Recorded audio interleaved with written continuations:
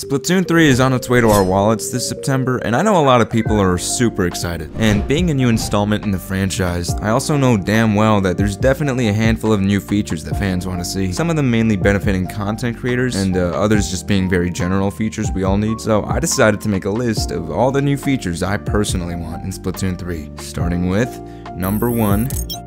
Okay, you knew this was gonna be here. I don't even think I need to mention why, to be honest. If I were designing the game, I would make it so that the news just doesn't play at all when you boot up the game, and instead it only plays on special occasions like the first time you play or to announce news of a Splatfest. You get the idea. Otherwise, all you hear when you boot up the game is...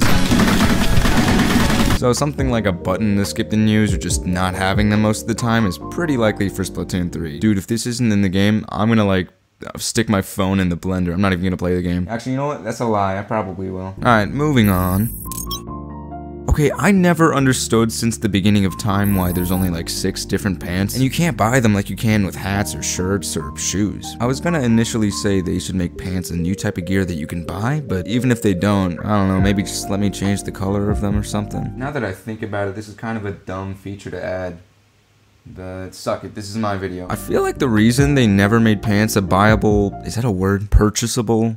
No, that sounds dumb. I think the reason they never made pants a thing you can buy is because maybe they thought there's not enough types of pants to buy like there are shoes and shirts. But hell, I'll list them for you. They could have jeans, ripped jeans, baggy jeans, cargo pants, sweatpants, chino pants, joggers, skirts, yoga pants, shorts, short shorts, big shorts, the big shorts, cargo shorts, basketball shorts, little shorts, chino shorts, YouTube shorts, Adam Sandler shorts. See, I mean, look, the list goes on and on. Anyways, next.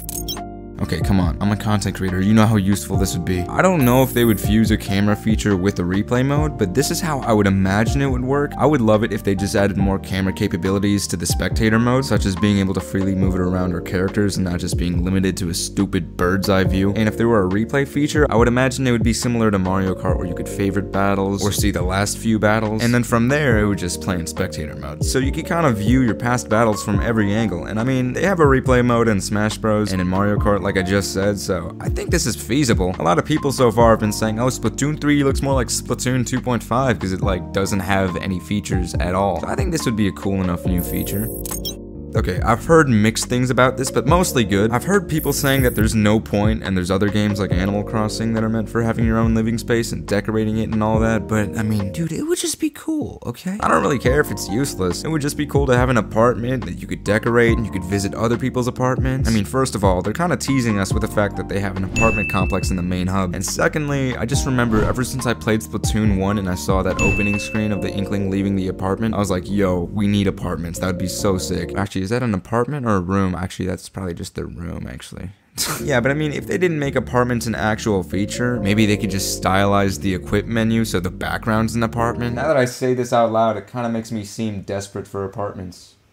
I'm not, though. I'm not. And the last feature that I want is... Eons ago, there were data mines of some brand new ranked modes, which were the rocket mode and the 8-ball mode. And not gonna lie, now would be a pretty good time to introduce those to the new game. Mainly because it'd just be funny to see people rage over the 8-balls again in ranked. I was gonna make a separate thing on the list for this, but I guess this kinda has to do with it. I never understood why there's rotations for the stages and you can only play 2 different stages in the same mode. I was literally playing Splatoon 2 the other day with a friend, and in the back of my mind, playing the same 2 stages for like 30 to 40 minutes was kinda boring, so I'd hope they'd either bump up the number to 3 to 4 stages per rotation, or just not have those stupid rotations. Plus, it's pretty annoying when that pop-up shows up to tell you that the rotation changed, and then you get booted back to the square, and you gotta re-enter the goddamn game, and it's stupid and I hate it. Yeah, what was I saying? So yeah, that's the list. Those are my top 5 features that I want to see in Splatoon 3. If you have any features you want to see in the game, go ahead and leave a comment below. Otherwise, you better like this video and subscribe, and I will see you next time. Bye!